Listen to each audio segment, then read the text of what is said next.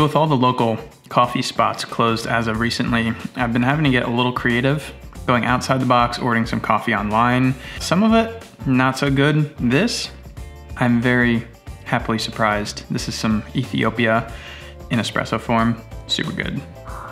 So first things first, I want to thank all of you guys for your enormous amount of support on the last couple of videos I've posted. They've all been sitting at my desk, this sort of format, and just discussing things with you guys. But they've done really well. You guys have shown a ton of support and I really appreciate that. I haven't posted an actual flying video since March 26th, and that's sort of along the lines of what I want to discuss in this video. So since this whole COVID-19 outbreak pandemic thing has gotten pretty serious, there's been a lot of discussion in the paramotor world about if we should be flying or if we shouldn't be flying right now. And it seems like it's kind of divided the community in half. Some people feel very strongly we should not be flying whatsoever. Others feel, what's the harm? Let's keep flying. So that's exactly what I want to discuss in this video. Should we be flying right now? And I don't want to give you guys my opinion or make you feel bad if you believe anything different than what I believe.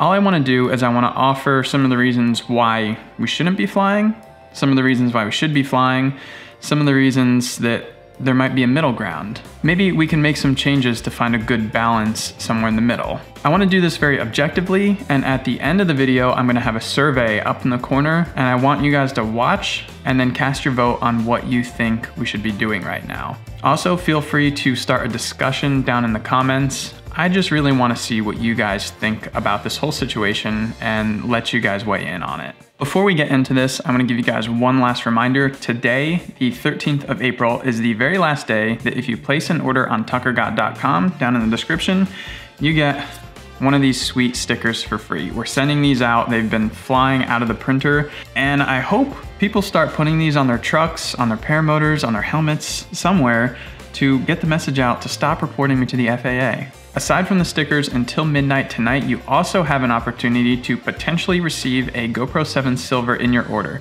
We've got 2 of them going out to 2 lucky orders. Check that out. Check out all the new designs. We're stocked. We got a bunch of different sizes, so check that out. Link is in the description. So let's get into it. First off, I want to say right now in the United States and also in New Jersey, there is no particular legal reason why we should not be flying. The FAA, which is the regulatory body for paramotors and everything in the air, has not put out any statement, as far as I know, that says we should not be flying. In addition to that, the local shelter-in-place orders do allow for outdoor recreational activities as long as they're not congregations of people. So legally speaking, I don't think there's any argument against flying right now, but let's look at some of the reasons why people believe we shouldn't be flying right now. First off, I think the main reason why people think we should stay on the ground right now is because flying a paramotor is an unnecessary risk. We don't have to fly, and it is something that involves more risk than just sitting at home at the couch.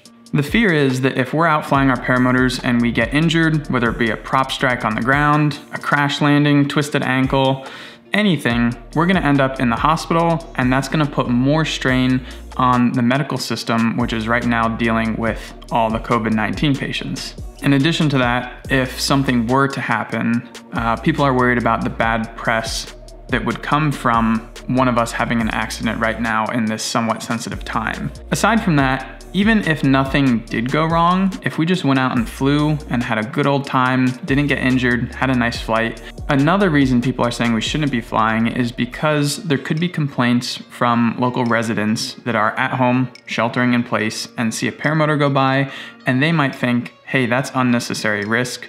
They might go to the township, they might call the police, they could do whatever. It is a sensitive time and people are reacting in different ways, and some people might see a paramotor and freak out and say, how could he be doing that right now? We're supposed to be at home.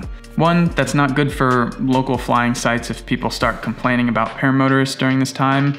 Two, if it receives any publicity, that's not good for the community as a whole. Another reason why we potentially shouldn't be flying right now is because, at least in New Jersey, a lot of parks have been shut down, and we often use parks for taking off and landing. And obviously, if a park is shut down completely, that would restrict us from using that site whatsoever. I'm sure there's a lot more other smaller reasons why people think we shouldn't be flying right now, but I think those are the major ones. Now onto the reasons why we should be flying. I think the main counter argument is that flying a paramotor doesn't present that much risk. It's not gonna put the healthcare system over the edge whatsoever. I think a lot of people know that paramotoring is a relatively safe sport, and if you think about the amount of people in a given year that end up in the hospital because of paramotoring, I think it's a pretty small number, and people for flying right now would say, if we stop flying, it's not like we're really changing that much. People rarely get hurt. It's not actually gonna have that much of an impact, a positive impact, if we were to stop flying. Another argument along those lines is that other recreational activities that could be deemed risky, like bicycle riding, horseback riding, hiking, climbing, motorcycles, no one's really looking at those and saying that we shouldn't be doing any of that right now. In fact, I've seen plenty of bicyclists ride by on the road today. It's a nice day. People are out getting their activity in. Certain group activities, however, like soccer, basketball, disc golf, they've been kind of shut down at local parks. They've taken down the basketball hoops and things like that, taped off soccer goals to get people to not do that sort of thing. And I've also heard of stories of police breaking up gatherings like that. And the reason those things are getting kind of restricted or banned is because they're gatherings of people. Not that they're risky, but it's that people shouldn't be together in large groups. And sort of the argument for paramotoring right now is that it's the ultimate social distancing. We're not just 6 feet away from people, but we're thousands of feet up in the air, can't spread or risk getting the COVID-19 virus while you're flying a paramotor. Overall, I don't think that really holds too much weight. Like, yes, it is social distancing to an extreme, but at the same time, sitting at home is pretty much the equivalent. Now, one thing I haven't really seen many people discuss, but I wanted to bring up in this video is the idea of establishing a middle ground, basically dialing back our flying to about 50%. This is something that we did with the Paradigm team for any air show we ever performed, and we dialed it back to about 60%. We said that we're only gonna go up and fly to 60% of our ability in 60% of what weather conditions we feel comfortable flying in. Because we have a lot of eyes on us in those air shows, we wanna dial things back to make sure that they go smoothly. That's sort of the idea that I would think we could do in this situation. Dial back our flying all the way to 50%. Only fly when the weather's really good. There's no strong winds, there's no turbulence, there's no sign of thunderstorms in the vicinity, things like that. I would say we don't take as many risks while flying. Don't try out any new maneuvers, don't fly over water. Always have a landing option just in case you have a motor out. Just be extra responsible when you're flying. Another thing to do would be avoid lingering in any areas like your launch and landing site, and avoid flying near towns or anywhere that there's a ton of people sheltering in place. That would kind of help prevent anyone calling into townships, calling the police. In the case of finding a middle ground, I would say people should definitely change up their launch sites. Don't use the same spot, don't use a public park, maybe only stick to airports or private launch sites. And lastly, I would kind of say that this middle ground idea is somewhat location dependent. If you're near a hotspot where there's a lot of people that are sick, hospitals really are at maximum or above maximum capacity, maybe don't fly at all, maybe fly at 10%. But if you're out in the middle of the country and your area is not impacted by this pandemic right now, maybe fly at 80%. Who knows? I think it's just all location dependent because obviously some areas are getting hit harder than others. So that's pretty much everything I got to say on this topic for reasons to not fly, reasons to keep flying, and reasons why maybe a middle ground would be a good solution.